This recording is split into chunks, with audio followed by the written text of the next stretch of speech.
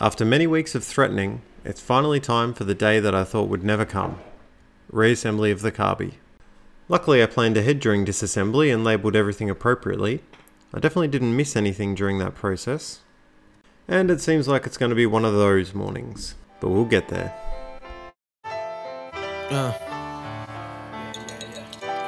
Hey Mickey, keep on road for later, yeah? Eyes low, blazing OG, you know me, the young trendsetter, force with me like Kenobi. Knowledge in abundance that can alter your mind. They say I speak to the youth. Alright, I told a half-truth. The Carby is ready for reassembly, but I'd like to clean those last little bits in the bins before I do that. These are some of the containers that I designed in one of my previous videos for the workbench that I'm using here. If you haven't watched that one yet, here's a link. Alright, let's get started. I'll get back to the specs on these parts later, but for now let's just get them clean. I'm still using my 50-50-ish solution of water and vinegar for cleaning in the ultrasonic. And while it does seem to do a decent job with general grime, it doesn't seem to do quite enough for carbon buildup. I've got a couple more solutions to try, but for now I'll just use these, get them cleaned up as best I can, try not to break any more glass containers, and then tidy up the rest with some Carby cleaner from the can. I am a little bit risk averse and I don't want to leave the aluminium in with the vinegar for too long, so it is possible that with a little more time they'd come out a little bit cleaner, but I don't think the risk to reward ratio is there for me. But you can see after a little love they're looking better than ever and ready to go back together. Okay, now the Carby is ready for reassembly, but there is one last missing piece for the intake assembly. You might have noticed a gap in the layout before. And for that one, we're going to have a look in one of my definitely not scrap metal boxes. What I need here is a perch or mount for the spring return on the accelerator linkage. You can see this lovely setup that was previously on the car, but I think we can do a little better. I've left a provision on the 3D print for the mount to attach, but that's as far as I got. I deliberately didn't want to overthink it, so I haven't prepared any design or shape for this. I'm just going to completely wing it. And that's basically my life in a nutshell. Either completely overthought or zero consideration at all. So yeah, we're really living on the edge here. Let's try not to get too crazy. I'm still so happy with this quick change tool post. So we'll get the piece in the lathe, we'll face the end, and alright, I'll just get a little bit of a quick sketch together. Basically, the only requirements are somewhere for the spring to locate, and they need to be an appropriate distance out from the mounting holes. Alright, that's it. The rest of it, we are going to wing it. A little bit of a chamfer on the end here, and I'm not ready to give up on the Rychem just yet, so let's give it another go. Yeah, alright, it needs some tweaking. It doesn't look great. But it did enough to get the marks on there, that's all I really need. So I'm just going to have a play around now and see if I can get something that looks kind of okay. And let's add a groove for the spring to attach to. Not too bad, but I shouldn't be lazy. Let's check it on the actual adapter plate. Not bad, but I need a little bit more depth for those springs. And in the spirit of being even less lazy, let's check it on the actual car. And that's looking pretty good. You can see what I mean about not wanting it too far in or out. And as I expected, I'm going to have to shorten the length of the springs, but I've already planned for that. Back to the lathe, and I'll concede and use a Sharpie for the rest of the marking out. One final check to make sure the length is going to be correct. And this is my next roadblock. I'd really hoped to have my mill set up in time for this project, but it wasn't to be.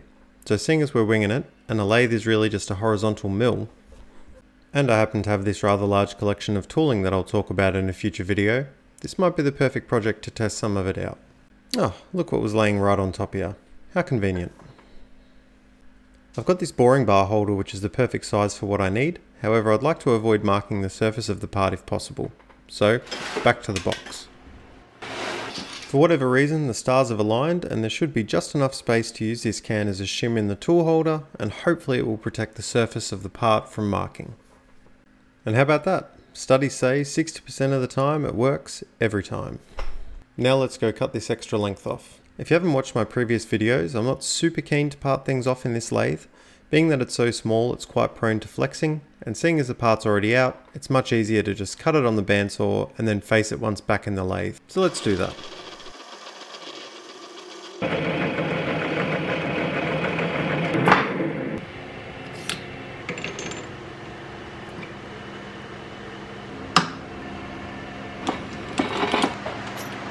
Now that I've got the depth set, it's time for the moment of truth. I'm going to start with some very light cuts.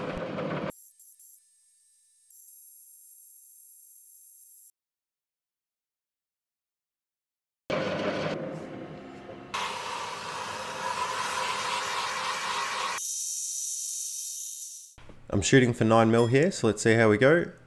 Perfect.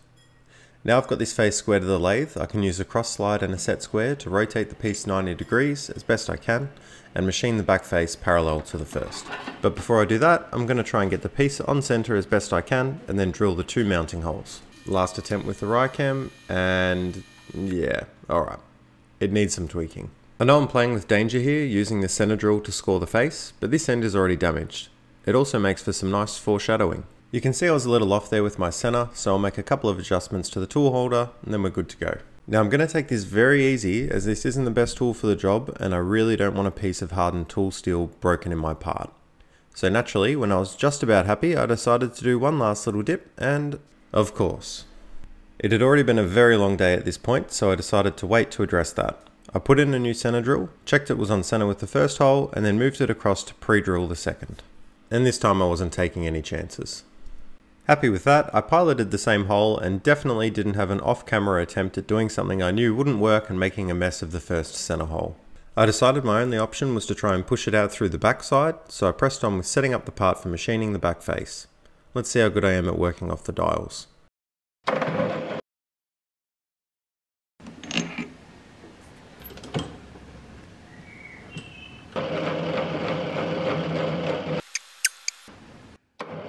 Alright, moment of truth. Got it. Hard to tell from the camera angle, but that is actually basically dead on. You can see where I mutilated the hole before, but as I'd planned and kinda hoped, it will be removed once I enlarge the hole.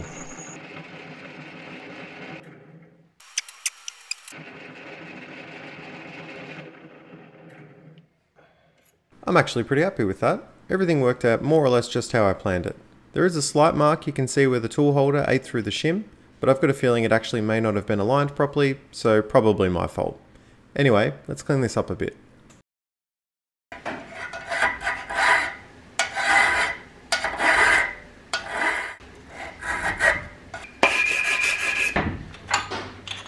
That's actually starting to look like a part, but it needs some chamfers. I often talk on the phone while working, and it's ruined my ASMR here, so you can listen to that instead. Disgusting hats. Oh, that's... And we are done. This is just how I imagined it. I left a radius to match the washer and nut on the bottom, and squared off the edge on the other side to meet the bottom of the 3D print. I could have filed the surface to be more smooth, but I actually don't mind the machining marks in the end, and I decided to leave a hint of them. I think it contrasts well with the smooth surfaces. I feel justified in keeping an ungodly amount of scrap around the shop now that I've made this little 100-gram part, so you should feel justified in doing the same.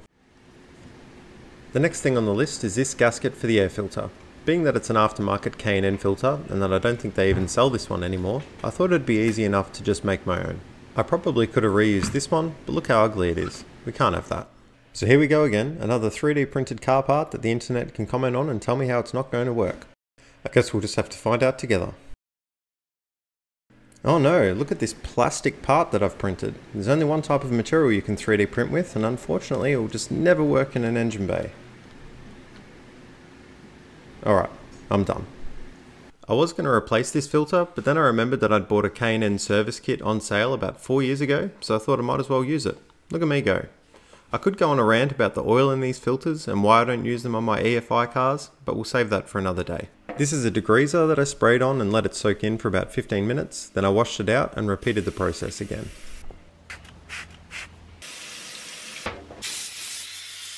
While that was drying, I had a better read of the label on the oil aerosol, and being that I'm old now and I've hardly seen so many warnings on a label before, I decided it was time for some PPE. The directions say apply a light coat and let it soak in for about 30 minutes, then repeat if needed, and that's what I did. By this point I was beginning to have had enough for the day, but there was no point cutting any corners now. Trying to clean the manifold surface was a pain with these bolts in the way, and they could probably do with a tidy up themselves, so I had to pull them out.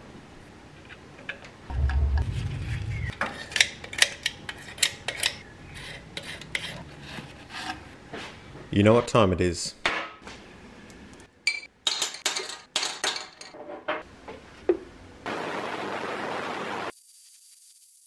Same deal as before, it worked pretty well but needed a touch of carby cleaner.